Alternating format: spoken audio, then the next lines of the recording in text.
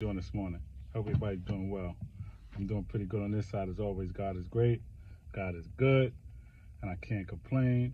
Another day above ground. The sun is shining. I'm not saying life is perfect, but I'm hanging in there. I'm rolling with the punches. And I try to live by the golden rule. Do unto others as I would have others do unto me. You know? So listen, I want to talk about just real quick about crazy news, man. These fighters are unbelievable. Some of these fighters. So I actually like this fighter, Michel Rivera, aka Ali. He duplicates Muhammad Ali. He loves Muhammad Ali. He has a haircut like Muhammad Ali, and he wears Ali on his trunks. He had a fight last year in December with Frank Martin, 135-pound fight. And I really thought he was going to win the fight. And he got totally outclassed, totally dominated. He couldn't deal with the speed and the movement of Frank Martin. I didn't see a real good game plan. I didn't see a B or C game plan. If A didn't work, I didn't see him using the distance, the reach, the jab, the combinations. He had some moments, but he never stuck to a real good game plan.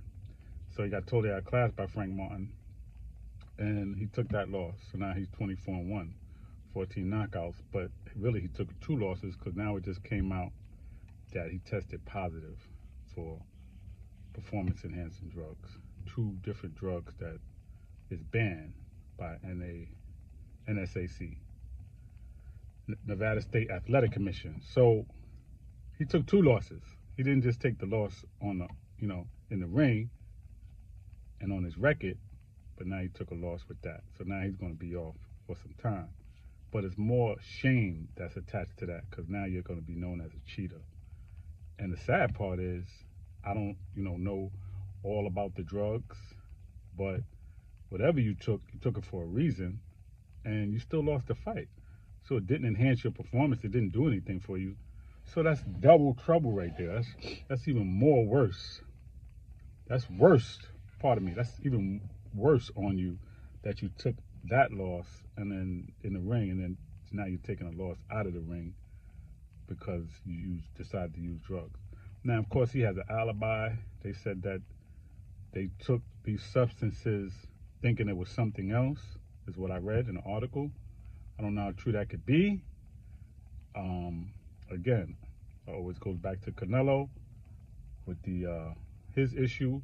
I always thought that it was a possibility. Could have ate tainted meat? I don't know, because Canelo is so skilled. I don't see why he had to cheat. But anything is possible, right?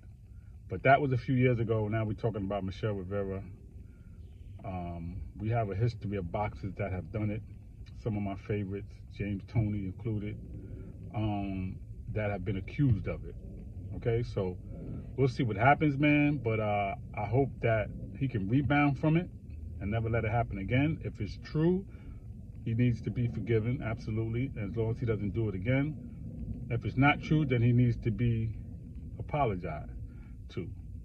They should apologize.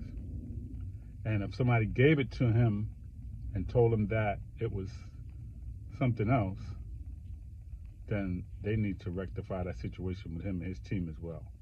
So I wish him the best, man. Good boxer. I like him. I think he could beat Frank Martin in a rematch. I think he could have did much better.